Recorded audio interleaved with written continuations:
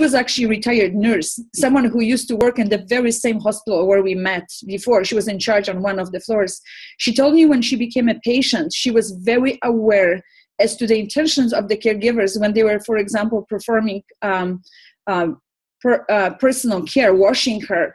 By the touch of the caregiver, she was able to tell what is the inner state, because it was affecting her as a patient.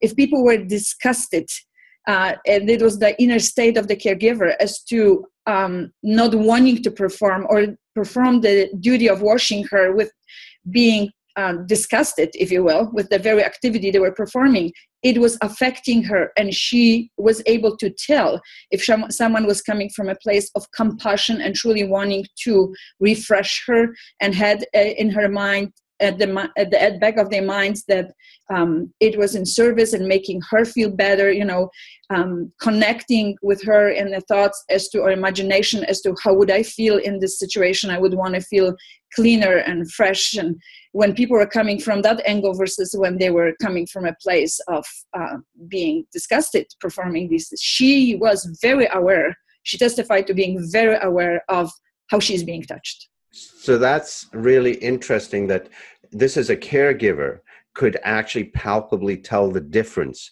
between someone who is the inner state of that person working with them. And I find that's, that's particularly relevant when, I've done a lot of work in healthcare where there's less and less support going to the caregivers. They are feeling discouraged, disparaged, and work conditions are getting more unhealthy.